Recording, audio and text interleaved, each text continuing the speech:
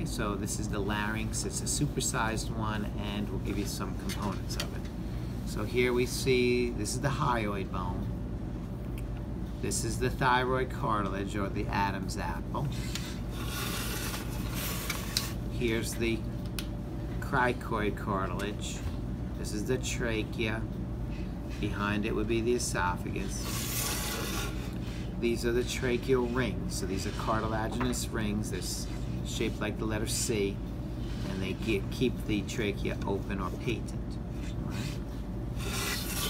There's three other pieces of cartilage. This piece here, arytenoid. This little horn here, corniculate. And then again, our epiglottis.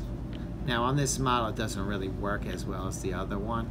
It's supposed to seal the opening, but it's on a spring here, so it kind of hits the other pieces of cartilage. It's not really supposed to do that, right? But this is the interesting part.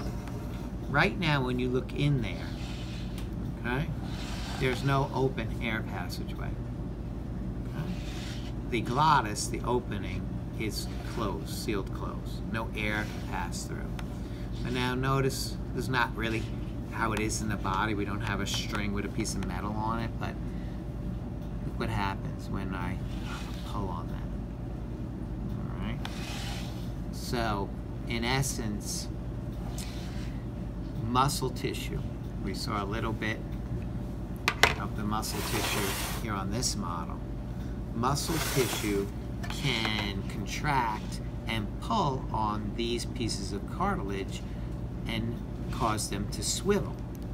And when they do, those pieces of cartilage, which are attached to ligaments and the mucosa, the mucosal membrane, can cause the glottis to open or close. And not only open or close, but open wide or close, narrow. So by altering the opening, we can now begin to create different types of basic sound. Just like, you know, playing a recorder, right? Recorder, you have little holes, you open the holes, you get one sound, you close the holes, you get another sound. Well, basic sound production begins as we open and close the glottis using the arytenoid and corniculate cartilage attached to muscle tissue. Okay? What you see in there, the brown suede, represents what we sometimes call the vocal cords, a vocal ligament and a vestibular ligament, two ligaments that run from the cartilage here in the back across the opening to the cartilage in the front. So there are two ligaments that run from front to back. And then what's in suede represents the lining, right? The whole entire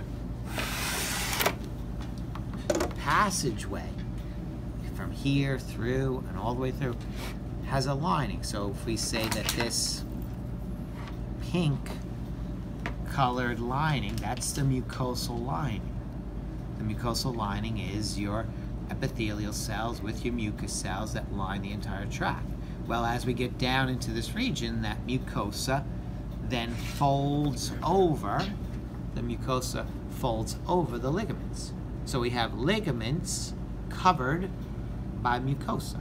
So sometimes they refer to the ligamentous part as a vocal and vestibular ligament, and then they refer to the mucosal part as the vocal and vestibular fold, as the, so to speak, sheet, mucosal lining, the sheet, folds over the ligaments. So that's kind of what they're trying to represent there.